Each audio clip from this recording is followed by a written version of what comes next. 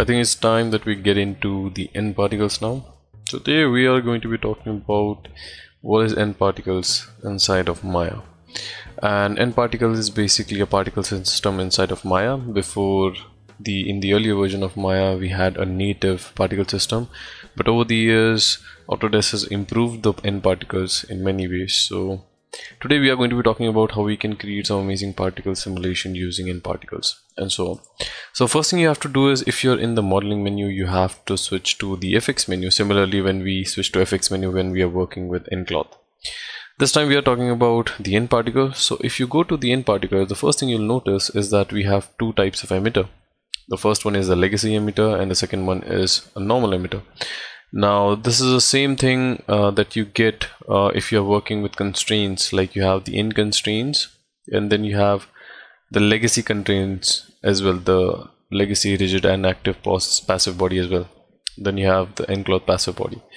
So the only difference between both of these are, this is a bit of an older version of nParticle and this is a new version. It has its own solver, which is it has a built-in nucleus, like similarly you get with nCloth, and this does not.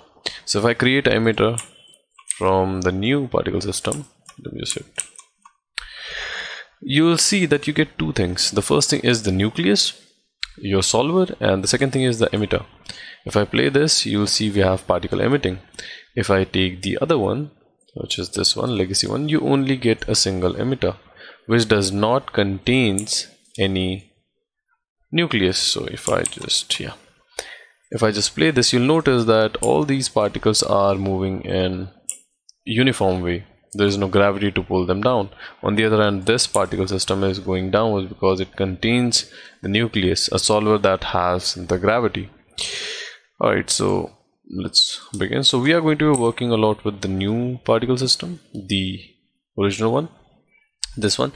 So the first thing you have to do is you can click on create emitter, and you can also go into this checkbox and you can change something if you want to create a certain type of particle system. Like for example, we have emitter type where you can create a directional volume or a omni particle. Now you can always go back and change it if you don't like. You don't have to like fix anything right now, but if you choose to do so, you can choose it from here as well, and later on you can change it if you don't like it anyways. Then you can change your speed and randomness and so on. So you just hit create and then you'll have something like this. So you get two things from here. The first one is the emitter, which is this one, and the second one is the nucleus. So I'm gonna bring this up and hit play. Let's go to the first frame and then you have your particles falling down. Alright. The first thing you'll notice is that we have the same parameters in settings that we had when we were creating the nParticles. You can always go back and change this omnidirectional surface or volume. In the directional, you can basically specify what direction you want your particles to go down. Like you can change the overall direction here. So this is direction X, Y, and Z. So I can make this 0, 0, and I can make this 5, and it will go in that certain direction.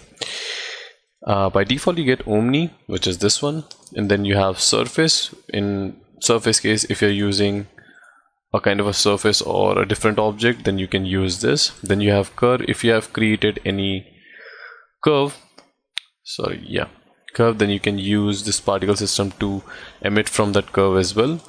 And then you have volume, which will create this simple volume box. If you play this, then the particle will be generated from the volume. So we are going to stick to omni, and this is what we have. I'm going to keep the speed and everything to random and so on. Alright, so the main thing we have is the particle shape, and this is where all of the magic happens. And you'll see that we have a lot of settings here, and don't worry if you don't understand anything, because slowly we're going to be diving into and understanding what each and everything does with time, with more videos. So the first thing that you see is the count, and the second thing is the lifespan. Now at this point, particles are just emitting and not dying at all. That means they will live on forever and forever. So what say if I want something like they should die at a certain time or certain point? So we have a constant in a lifespan mode. Constant basically means one constant value. You can have something like maybe a 5, and after 5 they will start to die. I think 5 is too much. Let's keep it to 2. Yeah, so there you go. If you hit 1, then in 1 second, that means 24 frames, after that they will start to die. And there you go. So you can change a constant value, totally depends on you, and then you have the random range. So if you want to see the changes or anything that you have done to your nParticles, you have to go to your first frame again, play back the whole thing. Similarly, you have to do with the nCloth. Alright, so the lifespan will be 1, and here I can say, alright, 75 randomness, and I can change the seed if I don't like the overall look. And from here you'll start to see that some particles are dying. I think the randomness is a bit too much. I'm gonna make this 15 and go back, and now you'll start to see more particles are dying soon. Let's make it something more reasonable and easier to see. Alright, so there you go. Now even though all the particles are dying around 1, but there are still some random. I can make this 2, and you'll see some particles live longer, some particles are dying too soon. So this is the overall randomness you get from using a random range, which is, I think, pretty nice. So I'm going to keep it to live forever for now, just for demonstration purpose. Then you have the particle size, and here if you'll play, and if I change the particle size, you won't see much happening. The reason is because we are using a different particle which we cannot change our radius. So for that we have to go into, I think it's in shading, and here you'll see we have set our particle render type to points. We can change it to sphere if you want to visualize your particle as spheres, and from here you can change the particle size as well. So I can make this somewhere like 0.100, and there you go. So now you have something like this. Let's say if you want some randomness in this size, what you can do is you can come over here and you can play around with this graph, and you can change the overall. I can make this smooth, I can make this smooth as well, and I can bring this around here. Let me just make this smooth, and let's make this smooth as well. And from here you can do something like this, maybe create some randomness. And you'll notice that even though we have changed the graph, we don't see any change happening, and the reason is because the radial scale input has been set to off. Instead of off, we want randomized ID, and then you'll see our graph takes place. So now you have random sized particle. Randomness is always good for your design. It adds more into your scene. Instead of uniformity, you'll get more randomness, which is kind of believable. Alright, so the next thing is you can change the particle size from here. Then we have collision. Right now it's colliding. If you have some colliders, you can also set it to self-collide if you want the particles to be collided with each other. That means if I play this, the particles are colliding with each other as well. So let's say if I take something like a simple plane, let's bring this down and we can scale this up. So we have something like this. I can select this and I can play this. Now there are two ways to create a simple collider. Either you can select your nParticles, shift select your plane, and you can go here and you can basically make collide, or simple way is basically selecting this and hitting create passive collider. And if I play this now, there you go. So the particles are emitting, they are colliding, and if you think the collision is not accurate, if there is some kind of gap, you can also go into your solver display and check collision thickness.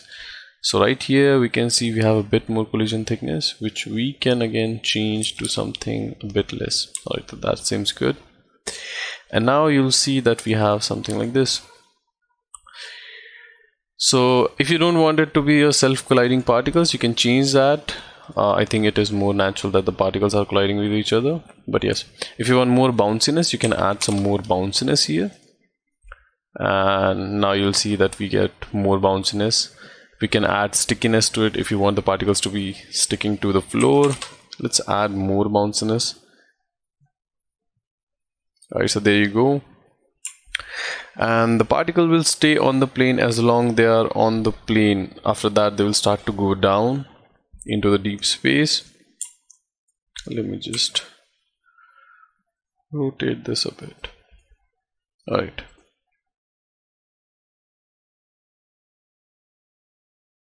Right, so there you go. So this is how you make something collide with nParticles. Okay, so here you can change the overall dynamics. We'll get into more of these parameters once we move on and create more stuff with nParticles. But for the basic understanding, I think it is well known what dynamics does. So if I play this now, we have something like this. If you want to control more drag or add more mass to your particles, you can simply do that. We have dealt with the same thing when we were working with nCloth, when we created dynamic cloths and using some constraint, we had the same thing, drag, damp and mass. So I think most people already know we can increase the drag, we can slow them down and so on to get this kind of effect. Pretty fun and easy way to create some amazing particles. Alright, so we have force field generation where we can pretty much create some force field. We'll get into fields and everything. Then you have rotation, but rotation won't work with the sphere. Then we'll get into the shading, and here you'll see we have a couple of options for the particle render type. Here you can also make these sprites. Basically sprites are camera facing cards. And then you have sphere. We'll keep it to sphere and we can change the opacity and so on. Now if we go down here, we have something called as color. In the color, I can simply change the color of this particle. So let's make it red, and we can add more markers here. I'm going to select this and let's make it yellow. Select this, green and cyan. Let's bring this here. Let's add blue as well, and let's bring this out. Let's try to make some space for the last color, and we'll select purple as well. Alright, so you'll notice that even though we have changed a lot of color, we only see one color, and the reason is because the color has been set to constant. So we'll say randomize IT, and then you'll have something like this. Pretty colorful particles going on. And maybe we can create a simple container, and let's go back, delete the face, and from here we can extrude this out to create some thickness, and that's it. I'm going to select this. Let's create a passive collider and let's play this again. So now we have something like this. Now if you think the particle generation is a bit too slow, what you can do is you can go to your emitter and you can increase the particle rate. So here, as you can see, we have the 100 rate per particle second. So we can change this to 500 to get more particles, and now we have more particles. So this is pretty interesting. And now we'll wait till the container is full.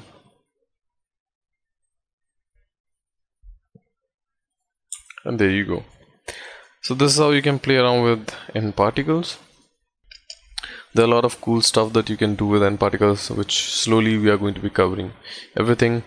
Now last few things, you can also play around with the nucleus. You can change the overall dynamics. If you don't like the gravity, you can turn the gravity off. You can add some wind, you can add some wind noises if you want. Similarly, you get the same solver that you get for the nCloth. So you have something like this. If you want, you can use that as well. Apart from that, if you don't want, let me just go to my nucleus. I'm going to turn off the wind here.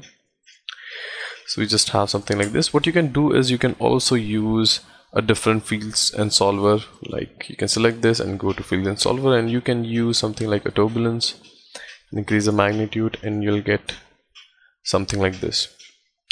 So you can use a lot of different things with nParticles to play around with more better stuff. So try exploring more of nParticles, try to get something out of nParticles. This was just a basic introduction to get you a basic idea what you can do with nParticles, what can be done, and play around with it. And in the next video we'll see how we can create more interesting stuff with nParticles.